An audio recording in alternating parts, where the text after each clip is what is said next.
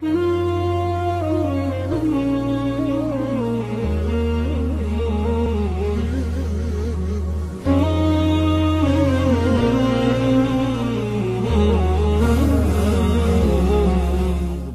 الشيطان الرجيم بسم الله الرحمن الرحيم الصلاة والسلام على أشرف الأنبياء وسيد المرسلين أبي القاسم محمد المصطفى صلى الله عليه وآله وسلم وعلى آله الطيبين الطاهرين الغر الميامين ولعنة الله على أعدائهم أجمعين.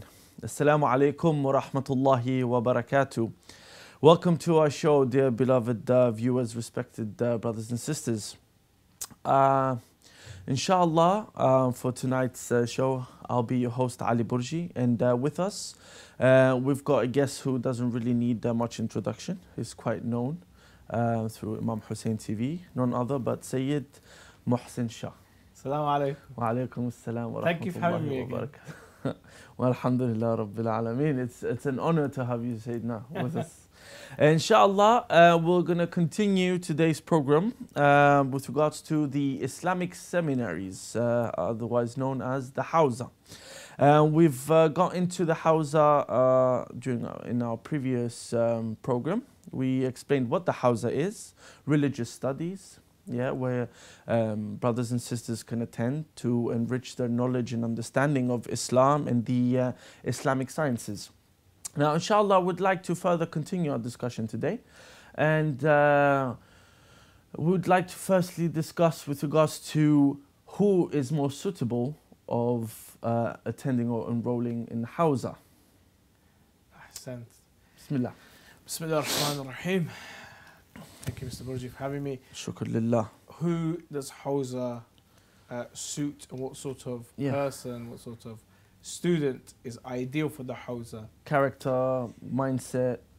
Hawza is not easy, and the level when I entered the Hawza, when I started to study, if I compare it to Western academia, the level is at A level towards your first year of a degree. So there's a lot of information, there's a lot of detail, very, very mature information and mature detail.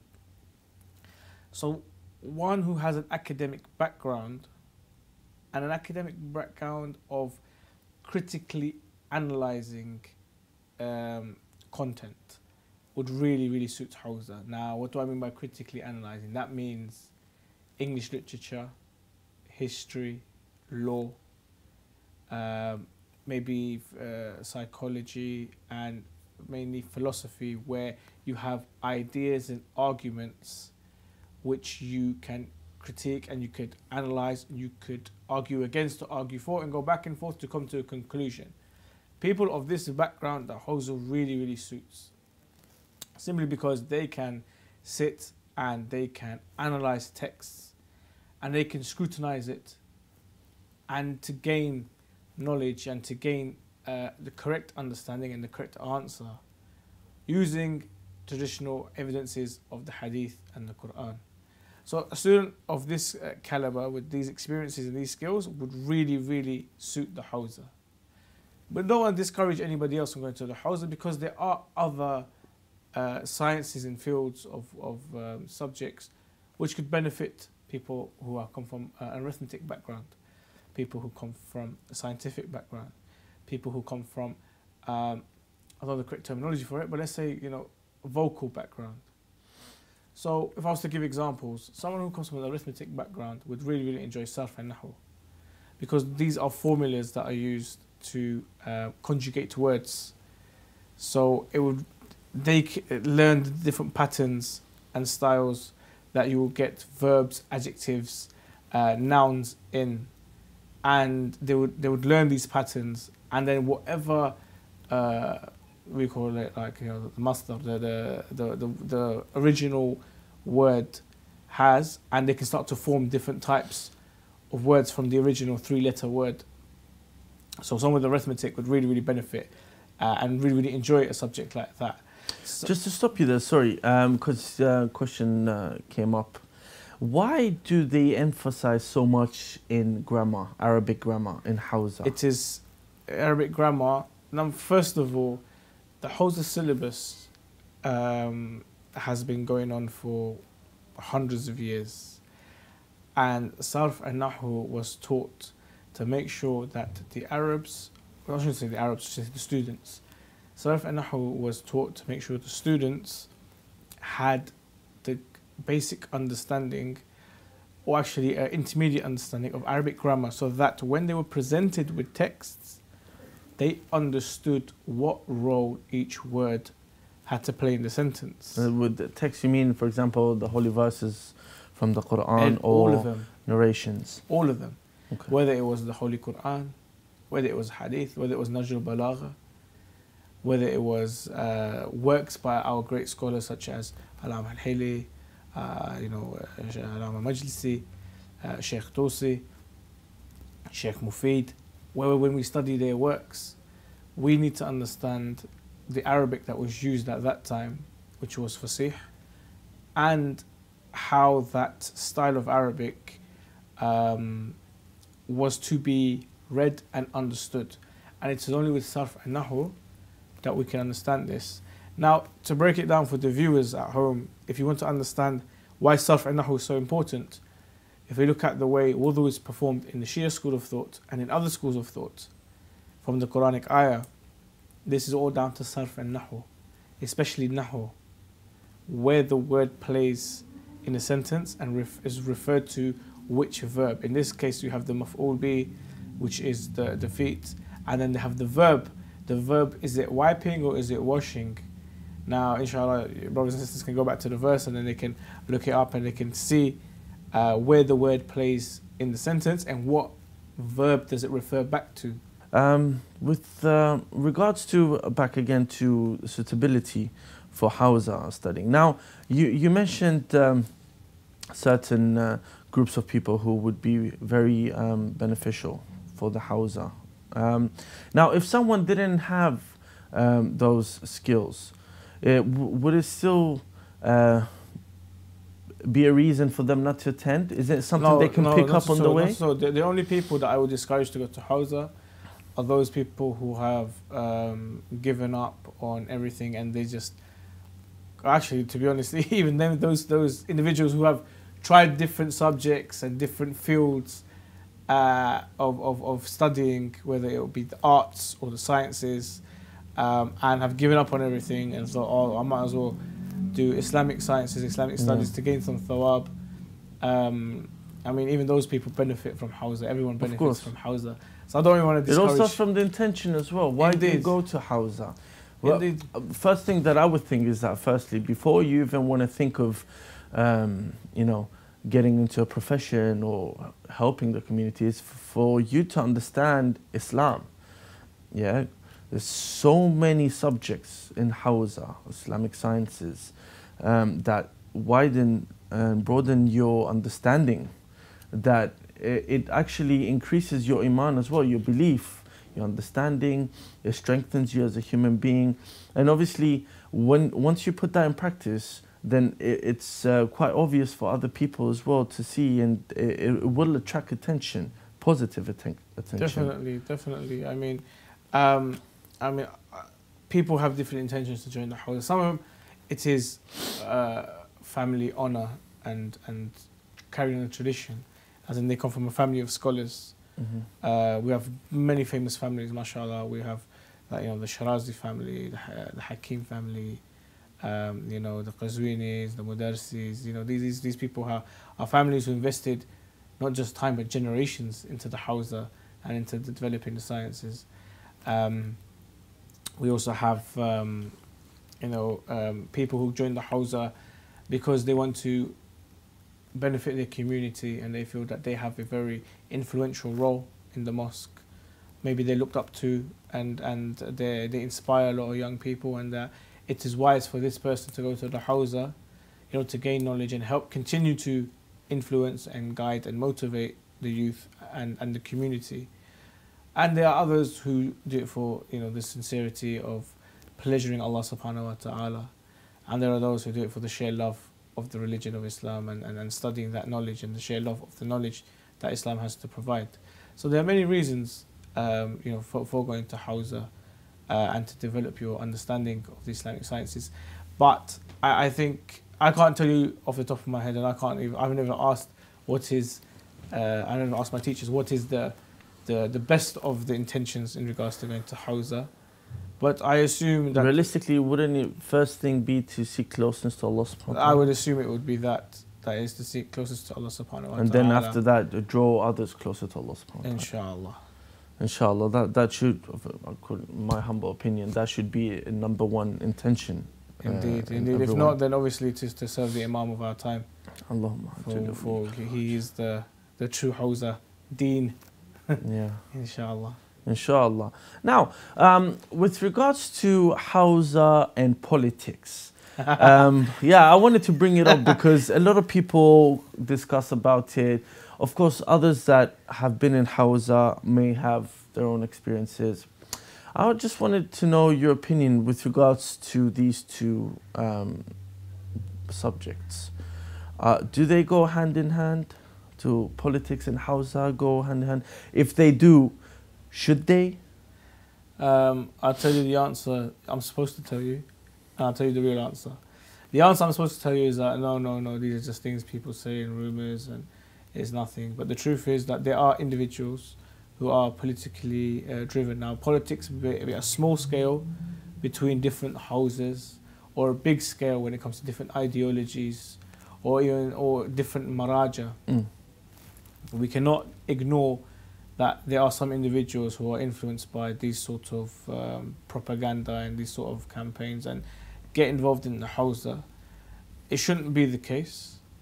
The Hawza should be a place for anyone to come and learn, and should, regardless of their background, their political alliance, and what marja they follow. There's no need to get these involved in the Hawza. You go to your lessons, you learn you go through your books, you listen to your teacher, and inshallah you pass the exam and you go on and so forth. The question is that does it get political? Sometimes it does. My best advice to anyone that's going to Hawza is to keep your eyes and ears open. Not to get involved, but to understand what's going on and why it's going on.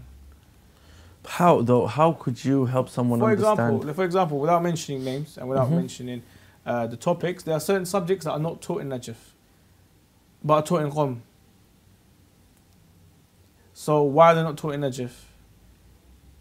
Is there something wrong? When you ask the scholars, some of the scholars say it is haram to study these topics. So what about those who are studying this topic? And why is Qum teaching it if Najaf are not teaching it? Now, to the rest of the world, to keep the peace and to keep the balance and to keep the unity, people will say, oh no, it's not like this, it's not like that, everyone's fine. But I understand that and I respect that. And yes, they definitely, 100% there should be unity under the wilayah of Amir al-Mu'mineen. All Shia should be united under this, regardless of their beliefs and regardless of their maraja or their political background 100%. Or their aqaid. That doesn't matter. The main is the wilayah of Amir al-Mu'mineen. But academically, we are allowed to come and discuss that why is Najaf not teaching this subject? Academically, tell us why have the certain scholars have deemed this as haram? Are you aware if someone actually sat down and discussed this? Are you aware? Am I aware? We have, in my Hawza we did discuss this. That why, as within our circles with our teachers, we asked, why did Fulan say this about this subject, this science? Why is it not? Why is he deemed it as haram?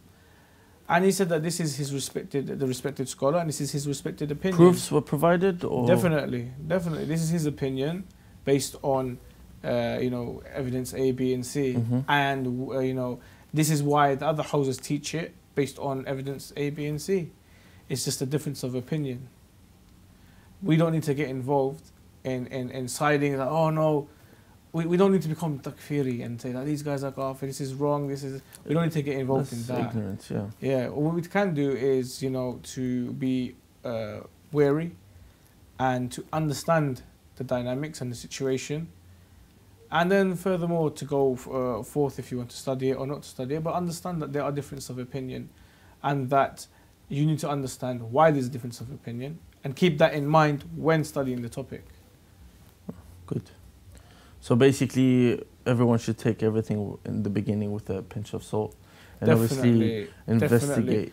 The worst thing you could do for any student is to go into the Hawza and believe that everything that you're being taught and everything is the word of God and is is 100% authentic and accurate.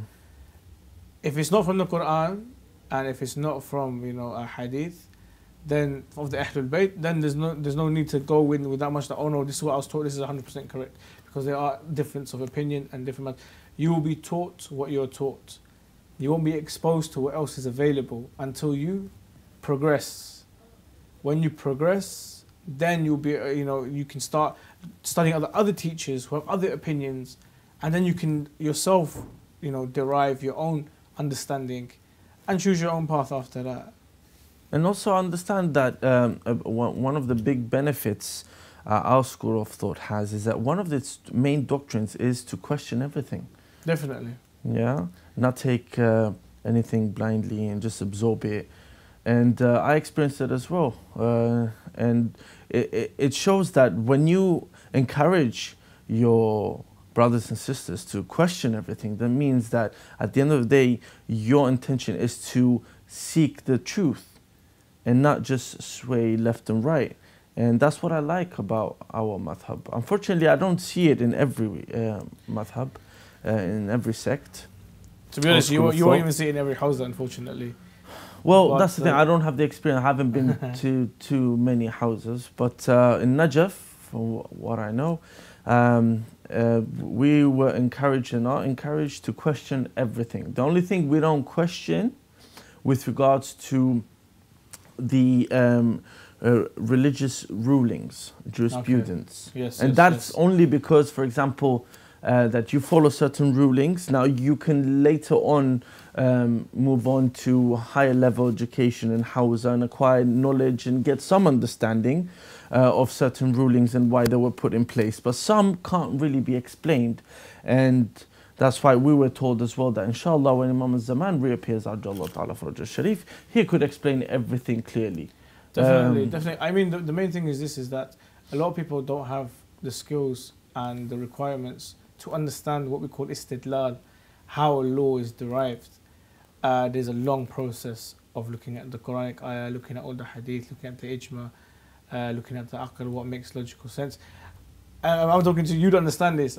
How can you use the aql when you haven't studied logic? It doesn't make for someone who hasn't studied mantiq, how can we explain to them how the aql has been implemented here in this fatwa? Also, another interesting point with regards to intellect and logic. Yeah, I always thought that logic is something that Allah Subhanahu wa Taala just created us with. So we're born, we're raised, and logic is fixed, set in our mind. But I found out that it's actually not the case. You need to calibrate that logic.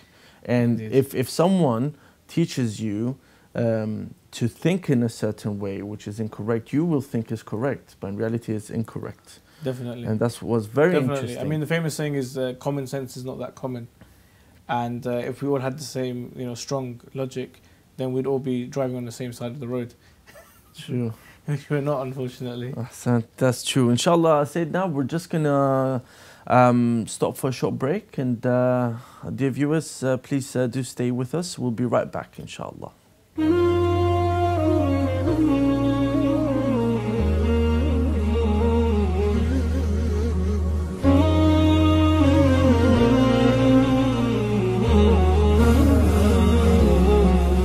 Alaikum wa rahmatullahi wa barakatuh. Welcome back, beloved brothers and sisters, respected viewers. You are watching us on Imam Hussein TV. Our show is T3 Teach, Talk and Thrive, inshallah. Just before our short break, we were discussing with Sayyid Muhsin Shah with regards to Hausa.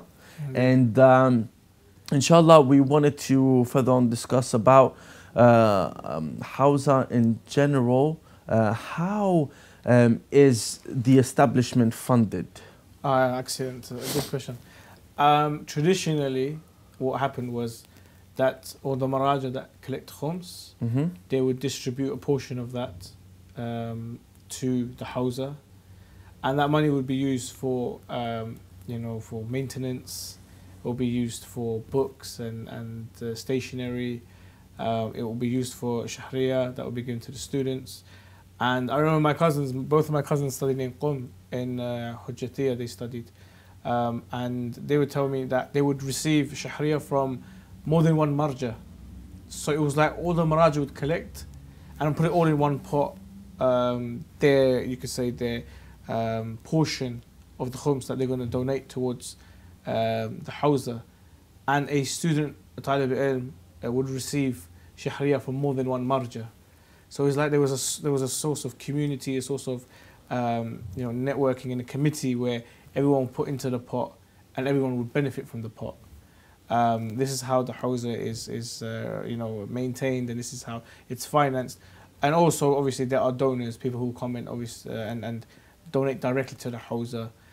Maybe those students who have, mashallah, after the hawza have gone and done well financially would come back and also donate to certain money for certain materials and stuff for the hawza.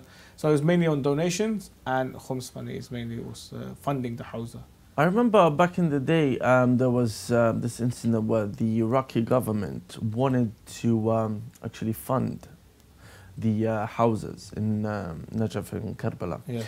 And the Grand Ayatollahs rejected this offer. Now, why do you think they would reject aid from the government? That's a really good question.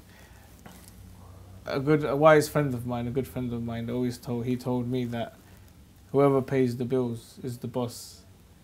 So if the government start to fund the hawza, the government are paying the bills.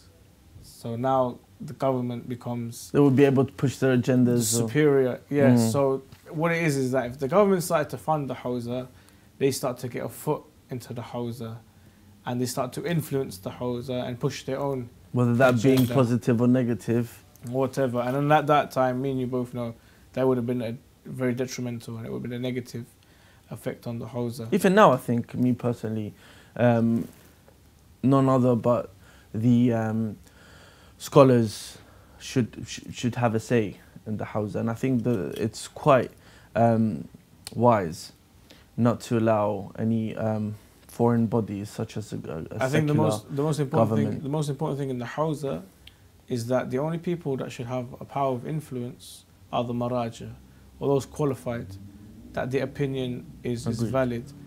I mean, you're not going to listen to those people who haven't really studied political sciences on how to run politics and run a country.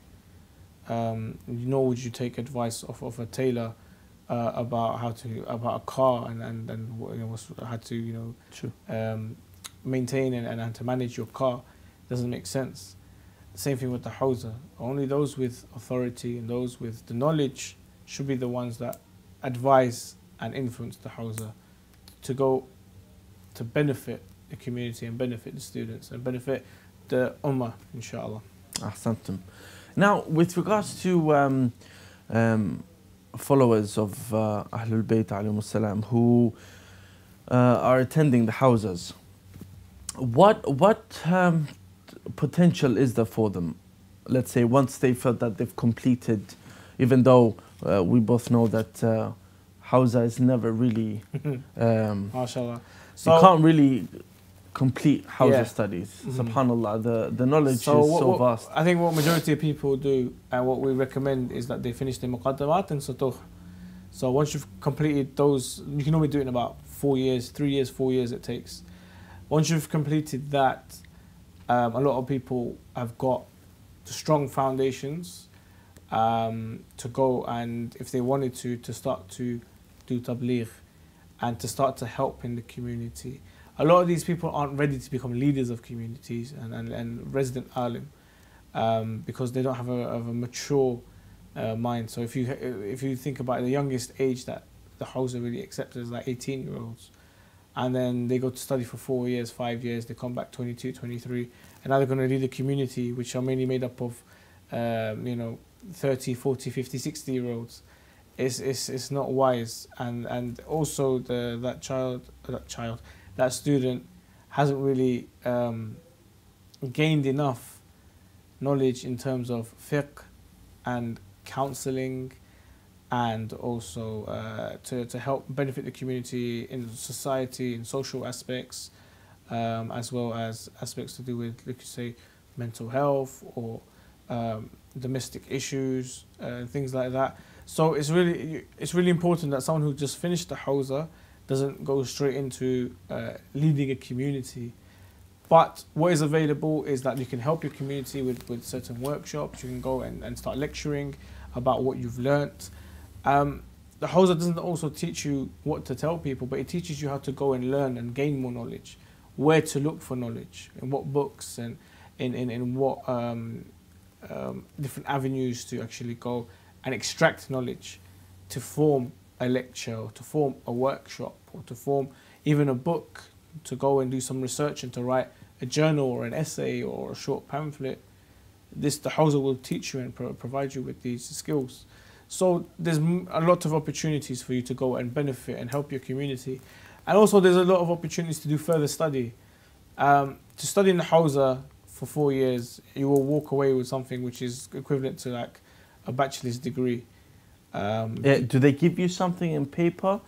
Definitely, 100%. This is very important that whenever you go to a Hawza that you get your transcripts, so like your exams that you've taken and your marks. Once you complete the studies, sometimes there's an imamah ceremony where the head of the Hawza will come and put an imamah on your head, which you've rightly earned. Some give you an imamah on the first day. Yeah, I would like actually to expand a bit on that, just to give me your thoughts, because I did experience it firsthand. I did see certain students would come from not all schools except that. Yeah, some are strict, some. It depends as well. The I wouldn't say philosophy or the idea behind it. Now I saw, for example, a Hawza. If I could mention, the Sayyid Sistani's Hawza in Najaf is quite strict. Yeah, so it's mandatory to finish off your muqaddimat. Yeah, and you take Lujna exams. Okay, these are basically exams recognized by all the authorities who are running the Hawza and Najaf. Once that is done, you can get some certification just to prove that you've been here, you've studied with this person. You've been approved by this marja, etc., etc. And eventually, as you've mentioned, there'll be imamah ceremony. Now, other Hawzas would put on imamah on just a student who just walked in. Yeah. Now, when I asked as to why, they said that this could help encourage the students by wearing the imamah to feel the responsibility, the way of the responsibility, the importance of it, and it helps them keep the momentum in their studies. Now, my personal observation in Najaf was that it comes down to personality. Some may take it the wrong way. Yeah, I think if a mature, wise person would wear the imamah from the get-go, first of all, a lot of pupils might refuse, yeah, because it's quite a big responsibility. Because my belief is that once you wear the imamah, you're living, breathing, walking Islam, yeah. So every single thing you say and do represents Islam, which is very important, and that's why lots of times we get all these controversial problems left and right because of random people walking around pretending to be knowledgeable. Now, how could this be improved in the Hawza? Like, how could you stop this cultural thing of, let's say, wearing the imamah on someone who's not qualified? And if he's abusing, because, for example, in Najaf, yeah, you are very respected for being a pupil in Hawza. Without even knowing your capabilities, your knowledge, you're respected just from being a student. And when you wear the imamah, you're even more respected as a scholar. And it does have, it's like a double-edged sword, unfortunately. Some people take advantage of it, yeah? Do you think there would be a way to amend this problem so it doesn't occur?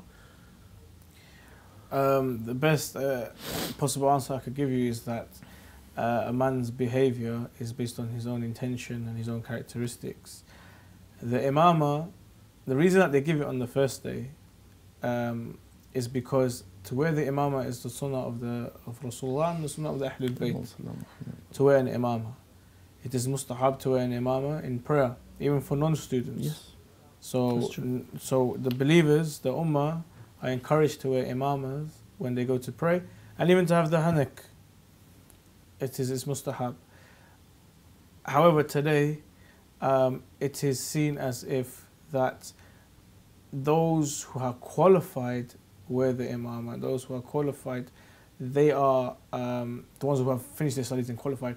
They are the ones to wear it. As if like when you go to, you do a degree here in the West, and then you have your graduation, you get the gown and you get the hat. Imagine you get that from the get-go. You just start walking around. Exactly, you start walking around on your first day in university with the gown and the hat.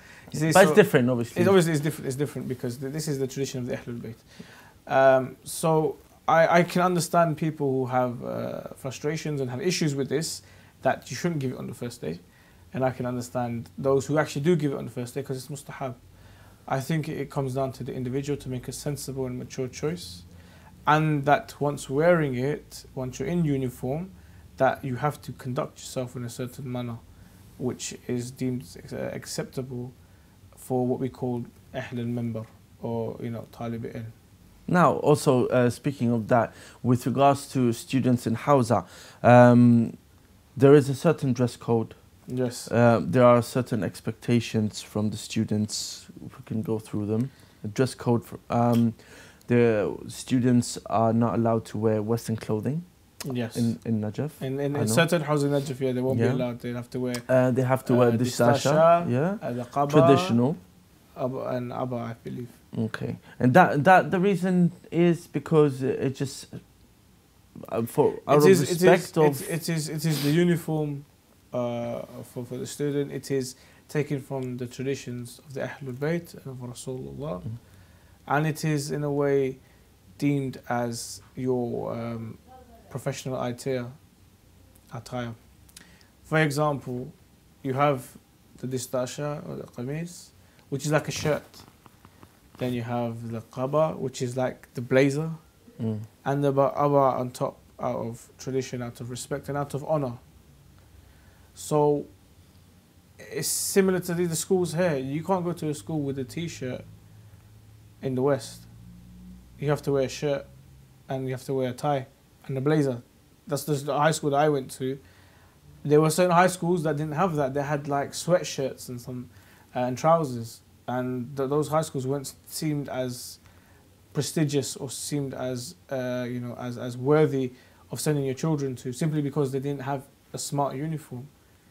Not to not to say that high school didn't gain good results from their pupils, and that the teaching wasn't bad. Of course it was good. I'm sure many students went to that school and got a fantastic education, but parents were reluctant to send their children to that school because of the uniform, that they weren't wearing a shirt and a blazer.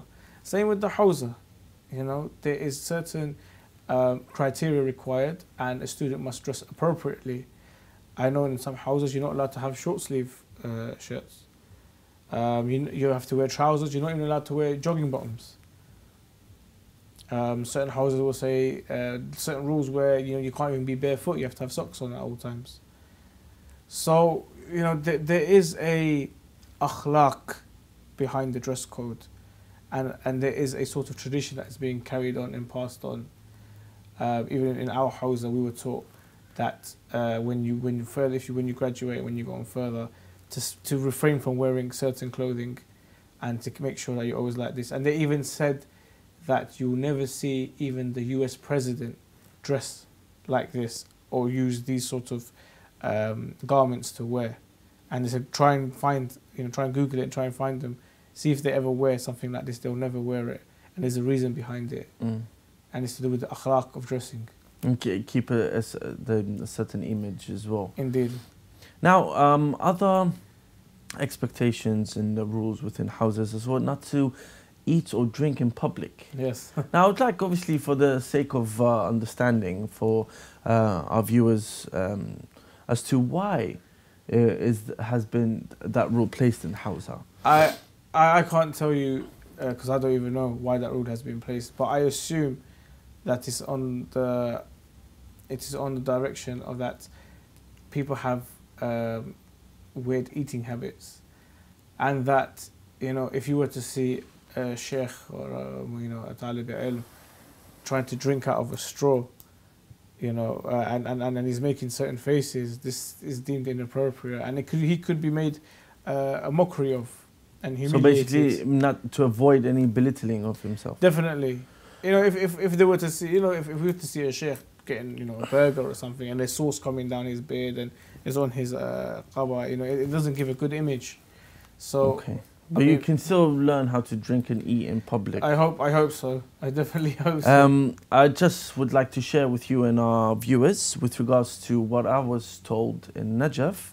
The reason why students should refrain from eating and drinking in public is, again, comes down to akhlaq, mannerisms. Yes. As was the sunnah of the Holy Prophet sallallahu alaihi wasallam, that if he had food and he was going to eat in public, he'd first offer to everyone. So he wouldn't never ever sit and eat on his own. Yeah, on his own. Also, another reason is because in Iraq, obviously, there's a lot of poverty. Indeed. Yeah, and it's quite bad, both as an image and I would say spiritually as well, or consciously, knowing that there's poor people in the street who might not afford to eat, and they're looking at a scholar eating kebab or something. Yes, you know, kebab is a luxury in Iraq. Yeah, definitely. So those are really the reasons I was told as to why students refrain from eating and drinking. Now, obviously, that doesn't mean that wherever you are, if you're not home or in the hawza facilities, you can't eat and drink. There are certain windows. For example, you can walk into a restaurant and go into a room. Yes. Yeah, sit down with your brothers or sisters, and you know, obviously the sisters only. Yeah, real sisters. Yeah, or mahram siblings. Sisters. Yeah. So I understand it and I respect it. Yeah, and to be honest with you, I do like how Hawza is maintained, and I'm happy that there's certain ideologies and way of thinking and culture that is being kept. Just makes me feel more comfortable and at ease that the message, inshallah, is still intact. Psychologically, maybe, I don't know. Now, unfortunately, we're running out of time. This time could either be a blessing or a curse, but when it comes to shows, sometimes it's mostly like a curse. Yeah, we run out of time and we've got so many things to cover. So, inshallah, the last topic I'd like to approach with you is with regards to any brothers and sisters who wish to attend Hawza, but for any reason, whether personal, financial, health reason, they're not able to attend Hawza, whether it be in their own country or attend abroad in Iraq, Iran, Syria, wherever Hawza is available. For those who wish to attend Hawza and can't for whatever reason, don't think that that's the end of your Islamic journey and of learning. Hawza is very, very simple. It is a book. You study the book, you give an exam on that book, and then you get the next book. So you start off, for example, fiqh, you start off with the Risala Amaliya of a Marja. You finish that, you give exams on that, then they will give you Tabsara Muta'allimin by Alam al-Hilli, which is like a Risala Amaliya of 800 years ago, which discusses so much more. You go through that, you give an exam on it, then you go on to Fiqh Istidlal. I was taught by the ones by Bakr Irwani, I was taught those ones. So that's what Hawza is. You get a book, you study it, you give the exam, you go to the next level. You can't really study by yourself, can you? Definitely not. So it's you need very a guide, important you need to get a teacher. And the best teachers are the shayukh and the mu'ammimin, the sayyids that have been to Hawza, who have studied very, very hard and for a very, very long time, and that have covered these books. It is more than acceptable for you to go to a sheikh in this country, go to the sheikh and say, Sheikh, I have an interest in history. Can you give me a history book to read? And can you examine me on it? And he, at the end of the examination, can actually write you a reference letter to say that you know, Fulan studied under me. This book, I examined him, and I passed it with this mark, with his signature, and if he has a ring with a stamp, he can stamp it. If he has any link to any hawza, and as is recognized as you know, as a teacher, that is valid. And when you go to hawza, if you show that recommendation letter, you won't have to take that module. It will be accepted that yes, you have covered this module. And once you've done that book, you can go on to the next book. So if you want to learn, Quranic sciences, you study a book on Quranic sciences, you give the exam, then you go to the next one, a bit more advanced, and then you study that one and you give an exam on that. The easiest ones and the ones that are attainable to the public, it will be either fiqh or aqaid. So, you know, with fiqh you have the Risala Amaliyah. Obviously, realistically, fiqh and aqaid should be priority. Definitely, and they're the most available. So for fiqh, for example, we studied theological instructions. After that, we went on to Bab al-Hadi Ashar. And then after that, we went on to Divine Justice. That was in my hawza. And then different hawzas will have different books. But you see, you start off with one level, then you go to the next level, then on to the next level, and so forth. Mantiq, says Sadiq Shirazi, may Allah prolong his life, has a great book on introductory lessons to Mantiq. Are they available in English? That one is available in English, yes. Okay, you can get that in English. And it's very good. And even our teachers recommended it to us that if it's your first time studying Mantiq, this book is really, really good. And it's really, so it breaks it down for someone who is not really into Mantiq or is not has related no clue, to because Mantiq for someone new, it can be a bit daunting. And there's all these a bit. You have all these new definitions, and then you know, you're learning how to analyze a sentence and to gain the maximum knowledge from that sentence. And mashallah, Sayyid Salih has a beautiful book that our teachers recommended to us. Also, Sayyid Muhammad Shirazi has books on aqaid that were taught in my hawza. So it was really, really nice, you know, that they didn't, you know, restrict to Arabic, but allowed English as well into that and help us develop. So for those who don't want to go to hawza but can't go to your sheikh and just ask them, you know, if you have an ayatollah in the area, that's even better. You know, that the ayatollah's recommendation, it will be 100% accepted. So if you were to study certain books, not even study, you study them yourselves, but the ayatollah took your exam. He wrote the exam and you took it and he passed you. You know, he marked it and he gave you a grade.